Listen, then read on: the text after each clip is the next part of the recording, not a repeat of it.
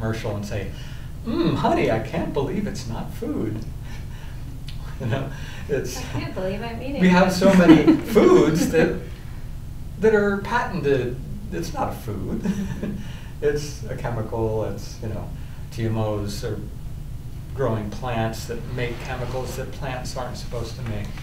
So if you're choosing to sweat it out, is it really relieving the duties of the kidneys? Yeah, it's a bypass for the kidneys. We call the skin a third kidney. The function of the sweat glands in making the sweat is very, very similar to the kidney's function making the urine.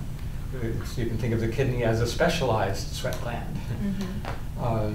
Yeah, so. Interesting. Yeah, you never correlate the two, but it makes sense. And that, part of the beauty of you know, as we go into deeper aspects of this model, is seeing those correlations like that. Even in medical training, we don't get emphasized. We don't really get to see them. But when we start looking at the energetics of the body, when we look at, for example, the kidney meridian, we'll see, oh, the kidney meridian is blocked. It's got, you know, half the energy it should have.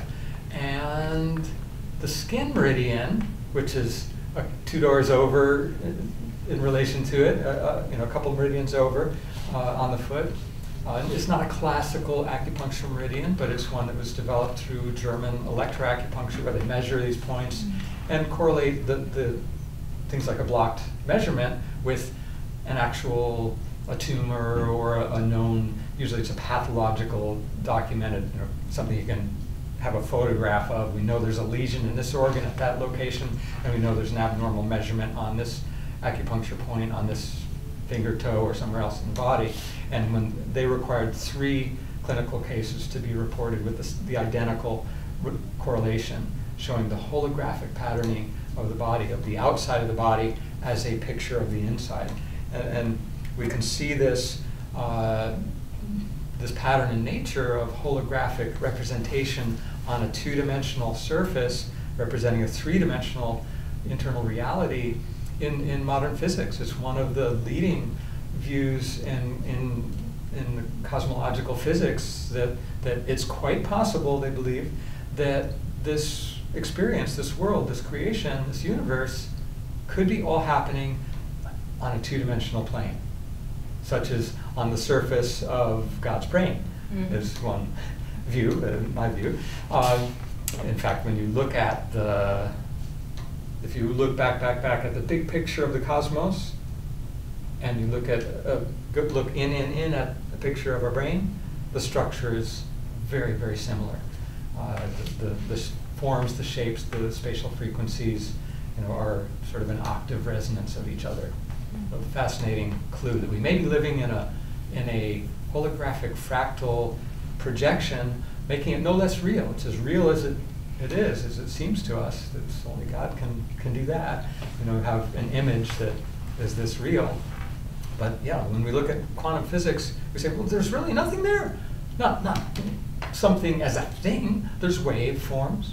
It's so, and in biology of brain function, consciousness, the prevailing view is that consciousness seems to be an epiphenomenon. What does that mean? It's in the fields, the electromagnetic fields that are put off by the functioning of our brain cells.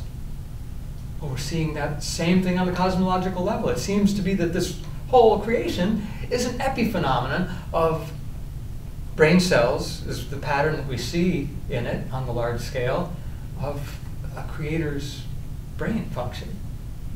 So it's an epiphenomenon of an epiphenomenon, making it no less real.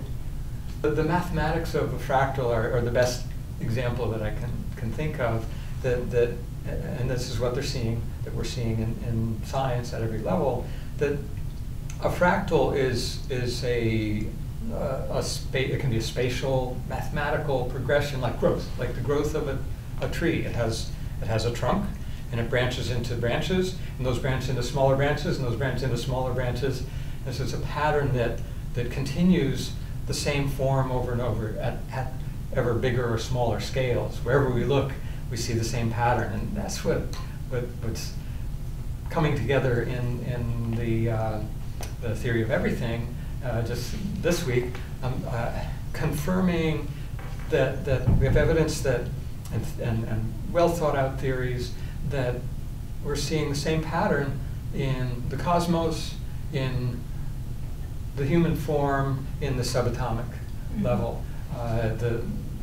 The best one that carries through is a dodecahedron. In cosmology, they've come to the conclusion the most accurate shape of the cosmic background, microwave background radiation, there's form there that's a coherent, like a resonance pattern. That's the best fit is a dodecahedron. And we can go back in time and see, Plato talking about the same thing. We know that he got the idea to some degree from Pythagoras. But there's also evidence that it probably came from the Celts, from the Druids, from the British Isles area. And Plato in his writings actually states that it's handed down from Atlantis. Ooh, it's, and a lot of people don't think that there's anything real about that, but we don't really know. Some people think Atlantis was around the British Isles. Yeah, well, the idea is that somewhere Atlantic Ocean area, there's debates. It could be in the Mediterranean, it could be in the Atlantic.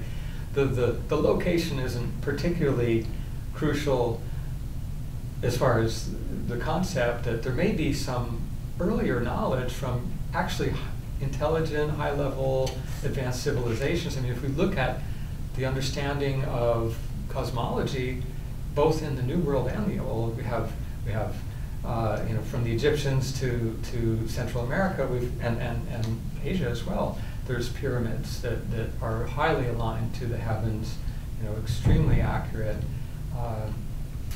So that's what I'm looking at in putting in the book, and in lots more detail, my notes and research about the correspondence of as above, so below.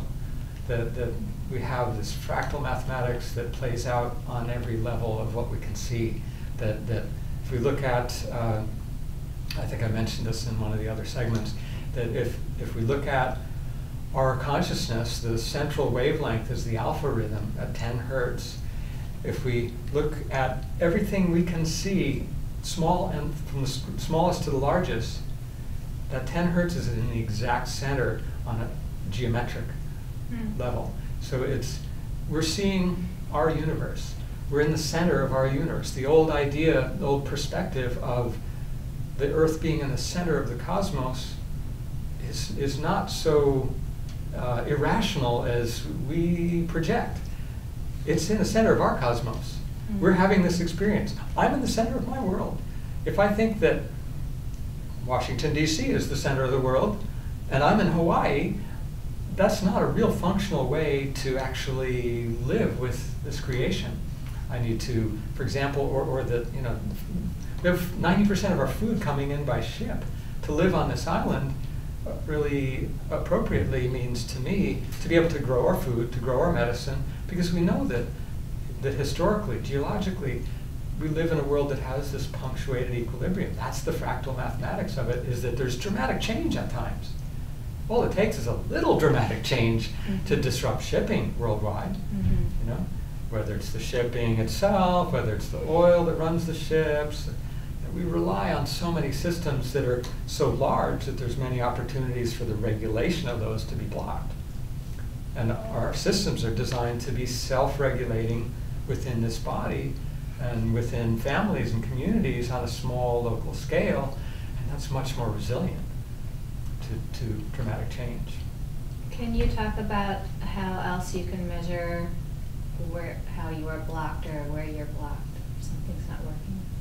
Yeah. So electrically, we measure it by the flow of electricity through the body's direct current circuits, called classically meridians or vessels. These are electrically conductive vessels of extracellular fluid, and the level of biological activity, from the meta view that I take, it's the level of light, the photon content, that determines the electrical conductivity. So if there's a lack of light, in that kidney meridian, it's going to show up as a low, what most people think of as conductivity. Really, impedance is a technical measure. So we have ways of measuring it. More important with regulation, I feel, is the symptomatic level of regulation, that you can know if your regulation is blocked. If you do the things that, you're studying what to do about your health, maybe it's weight loss. I've tried every diet, I've tried this and that, and nothing works. That to me is blocked regulation.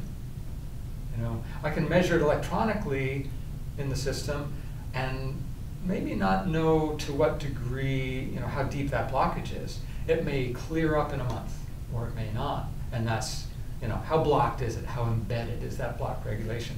And so if you're telling me, I've tried everything, I tried herbs and homeopathy and nutrition, I even tried an over-the-counter medication, and nothing works for me. Now the medication may work the best in that case because it's going to block more pathways, so you're going to have more leverage to change. If you're using natural things, they're going to not tend to block those channels because we try to avoid toxins or toxic levels of things. Even if they are toxins, we might use a homeopathic of a heavy metal that's a non-toxic dosage. There's a study on rats that showed rats exposed to arsenic, they excreted about 1/3 of the arsenic that they were exposed to, and 2/3 were stored in the tissues. Then the rats were exposed to a homeopathic non-toxic dosage, mostly the energy, a little bit of substance, but mostly the energy. And they excreted half of what was stored, so another 1/3 came out with homeopathic stimulation. So the goal is to understand that if things aren't working, still do the best good things you can. Maybe reach out and find more perspective, but also continue.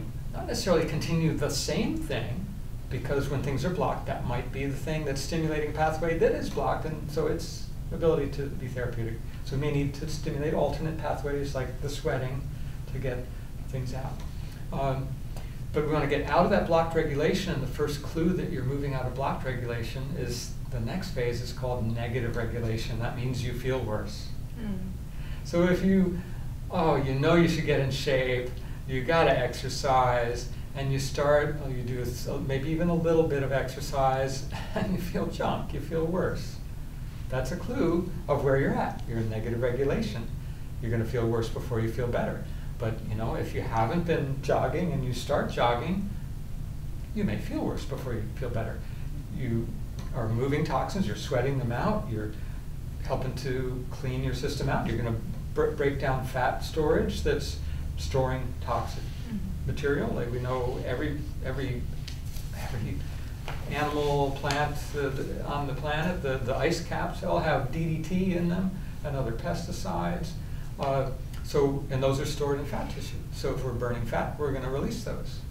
Again, reasons why people maybe have a hard time losing weight. They may need a different kind of support or stimulation for eliminating the toxins that are stored in that fat tissue. It's not all calories. So that negative regulation often will be short-term. The most typical thing would be about a 3-day period, what we call a healing crisis, a cleansing reaction. If it's a die-off of bacteria or fungus, they're releasing endotoxins, and we call it a Herxheimer reaction in medicine. You're going to have that taking an antibiotic, not necessarily from the antibiotic directly, but from what you're killing off, releasing its toxins more rapidly. So you need extra fluids, water, to dilute and flush those out. You need, to be good to the system and help it through that time, not say, oh my God, I'm having a reaction, I have a fever, it's 101 degrees, I better take an aspirin. Well, aspirin is going to stop that reaction of the immune system, which is intelligently designed to clean the system out. So now you're putting yourself back in a blocked, low energy state for whatever tissue it was that's cleaning out. When we get enough out that we're starting to feel a little better, it may be mixed at first. We call it mixed regulation. There's still some negative, still some symptoms. Oh, when I work out, I still ache the next day, but I'm starting to feel like I'm getting in shape. I have more energy. I feel better, mentally. We look in homeopathy. We learn this really well, that on the deeper levels of our spirit, our consciousness, our soul, our sleep, our energy level, our elimination systems, like how are the kidneys working, how are the bowels working. Those are places to look for our deeper layers of regulation. If those are getting better while we're feeling junk, good. Ride it through with support. Do what you need to be safe, but help your body through. Don't push it back. Mm-hmm. So we move through the negative and the mixed regulation to where we have the ideal positive regulation, or optimum regulation is the top level. Positive or optimum regulation, we do the things that we know are good for us, and we can actually enjoy them. We feel better for doing that. We know we're doing a good job if a child is eating good, healthy foods, fresh, local, raw foods, and he has some sugar or soda, goes to a birthday party and has cake and ice cream, and he feels, little negative regulation from that, little junk from the things that are not good for us. That's good. That would be positive regulation. Mm-hmm. To feel bad for something that is bad. Mm-hmm. That's accurate information. Right. Yeah. So that's the big picture of, the big thing is, how do we get out of the blocked regulation, and before that, how do we even know that we're there? It's an important concept for us to know that if things aren't working that should work, whether it's just our body's function or whether it's healing modalities that are prescribed by a knowledgeable practitioner, don't give up because it didn't help the first time, the first month. How long did it take you to get there? Mm-hmm. Rule of thumb is give it at least 1 month for every year it took you to get there to see some results. When I was dying of heavy metal toxicity, and this would be nearly 30 years ago now, it took me about a year to move into negative regulation. I was praying to get a fever. I was praying to feel worse, until I felt worse, and it was like praying to get through it, because it can be very intense. But in the old days, we read older literature in just spiritual literature as well as medical literature, and they knew the healing crisis was a crucial time. You need to be there and support it, but you could be healed. You might die. So it's not something to take lightly. It's like if something is passing, you gotta let it pass gracefully, otherwise it could kill you. Yeah, you gotta trust that your body is actually not trying to kill you. Mm-hmm. First of all, the body's not dumb, it's not wrong, it's not trying to kill you. So you want to support and stimulate body function, stimulate alternate pathways like the skin for the kidneys, stimulate function like, hey, if your bowels aren't moving and you have a high fever, that's not good. There's all those toxins being absorbed. Did you know to expect that? Yes. I was trained to expect that, which was a great blessing. Otherwise, it would have been really challenging to spend all that money, take all those remedies, travel to my doctor in another country. For what? I'm not feeling any better, and my symptoms weren't all that bad. Well, I was forgetting my name, and it was like just mental symptoms at age 30. But the objective tests, the bioelectrical